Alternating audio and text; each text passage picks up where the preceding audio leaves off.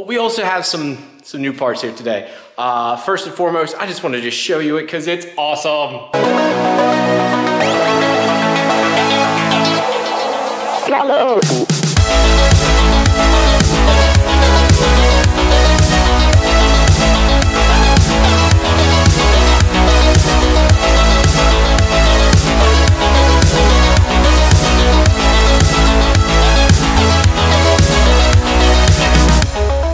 And what we've got here, guys, is an AutoTech engineering alternator. This is their 240 amp version. I am very, very happy with this.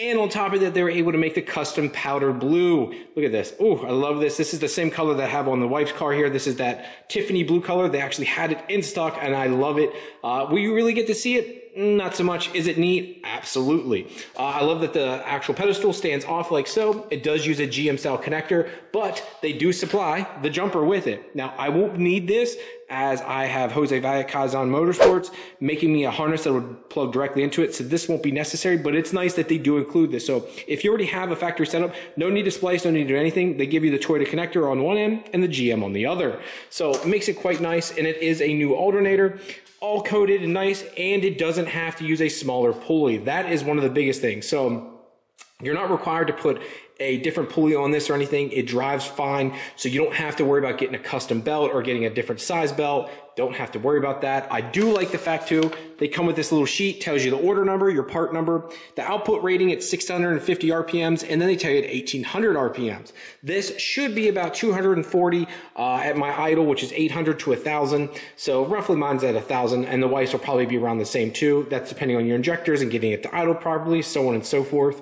Now, some of you might be asking, Ryan, why did you get this? So in the audio world, guys get it because you got a bunch of speakers and all this stuff. For me, it's fuel pumps, it's electrical fans, all these things this car never came with, and the factory owners just can't keep up. Now, another thing I'm most likely gonna have to do is I'm gonna have to run a larger cable to the actual fuse box and everything like that, because right now I believe it's only 4 gauge, and I'm gonna go down to a 0 gauge, 1-0 as they call it, or 0-1, however you wanna say, just to make sure we don't have any fires. I don't want any problems. Another thing they do say, make sure your battery's in good condition. If your battery's dead or low, do not try to use this, as it could cause you a fire. You could have a bad day. So you wanna make sure your battery is up and running properly. You don't wanna let it get low. It could cause some issues that it won't be a fun time for you.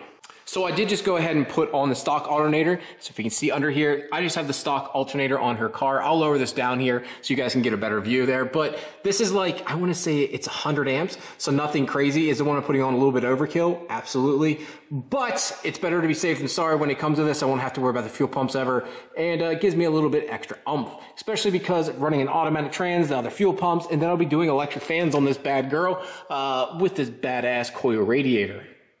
I want to do a lot of side-by-side comparison here real quick, but what is this? This is a... Come on, boys. Come on, boys. Don't let me down right now. What is this? What is this right here? I can't wait to hear in the comments. This is an ice cold Keystone! Drink one right now. Just hold on. Yeah, that's satisfying. But anyways, back to the video. So here's the comparison. So one thing I'm pretty impressed with, I thought they were gonna have like this billet piece. Now, I'm not saying there's wrong with this cast piece, but it's impressive for the fact that it is not the same as factory. So obviously they're getting it somewhere else. They're powder coating and doing all this work. Another thing that I noticed is it's actually slimmer. So if I look here from the side, it's actually smaller. Does that really matter? I don't know, but the smaller something can be 9 times out of 10, the more room and access to have to say something else. So I do like that.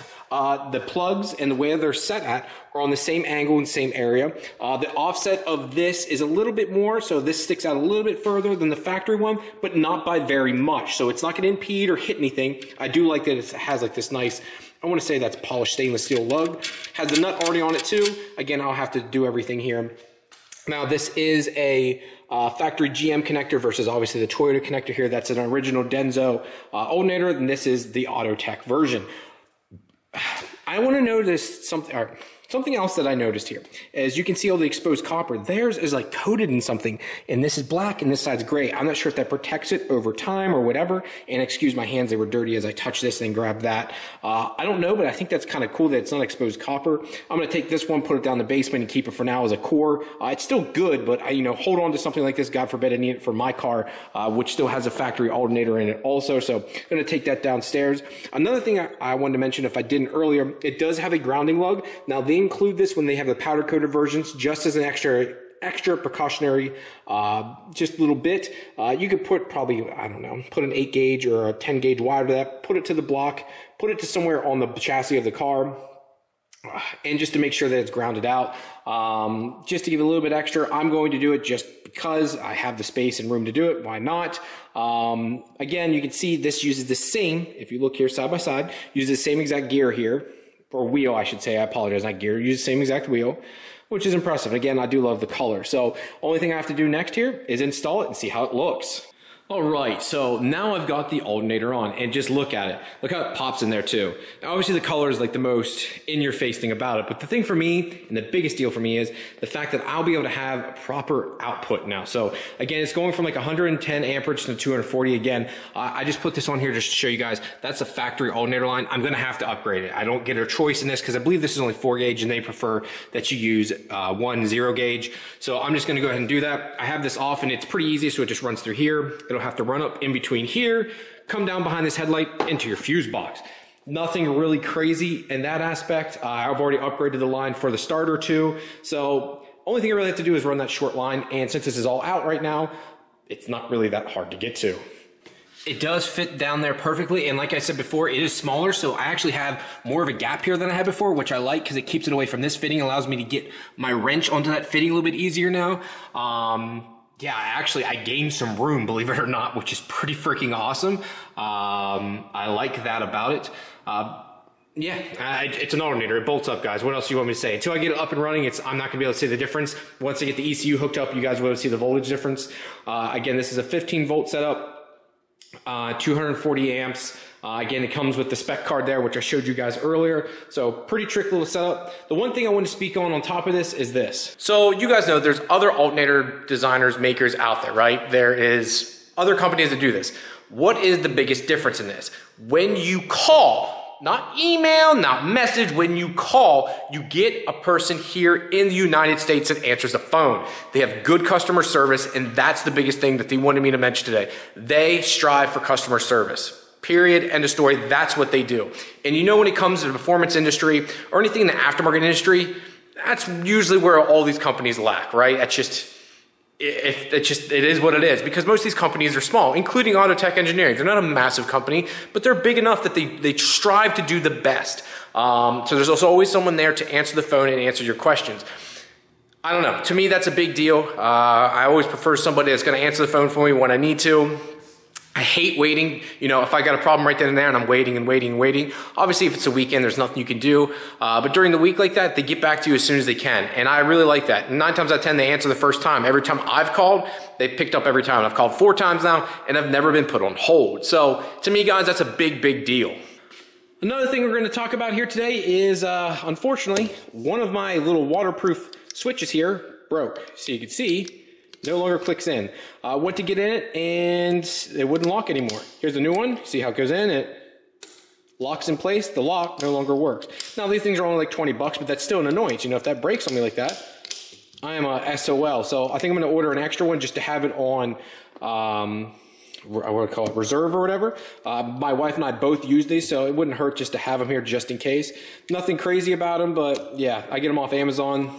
You can see the new one here. The writing's a little bit different on this is new, this is the old. The writing is a little bit different on the new one. I'm not sure if it's a different company or whatever, but it looks slightly different here. So what I do have to do though, as you can see here, I shaved down the one little edge here. So I have to shave down that edge, and then I can install it. It's just the way I have it mounted in the car, and that's just how I have to install it. So I'm charging up the old Odyssey battery now, but this is what I need to replace. It was bad on my on her or my car, so I grabbed the one off her car and put it on. Yeah, you guys get what I'm saying. So I'm just charging it up right now. Again, this is the Odyssey battery setup. I made a video on this if you guys want to check it out. I did a pretty cool little setup on this. I did it on her car, Mike Bulk is doing this setup, and then Colton is also getting it. It's cheap, effective, and it works. This battery bolt down comes from Odyssey also. Yes, it is on backwards right now, and it's going to drive me crazy, so I'm going to have to flip that. I'm also charging up the battery here too. One thing again I want to make sure of, if you have your batteries low when you go to start your car with those high output alternators, it can cause some serious issues. So make sure your battery is always fully charged and good to go. This one wasn't bad or anything, but I just want to go ahead and give it a trickle charge. It's sitting here not doing anything anyways. Might as well make sure that battery is good to go. I know guys, I've had a bunch of outfit changes here. My beard's grown out. Again, I'm just trying to get all these videos out as fast as I can. Yeah, you saw the video. If you need an alternator, hit up AutoTech. I'm very impressed. Again, I'm just gonna go ahead and say this. I actually had to send my alternator back. And it's not a bad thing. I mean, it is what it is. It didn't fit up, and they got it back. They go, hey, you know, we had to mill down because they're using a certain, I guess certain type. Literally sent me a overnight shipping label. This isn't like fully sponsored kind of deal either. So like, I'm not special in this aspect. So they sent me an overnight shipping label, got it back to them, inspect themselves, sent me a video saying, hey, here's what happened. Here's what we had to do. We wanted to let you know. I just want to make sure you're okay with this, and we'll ship it back to you. Repowder coater, fixed everything.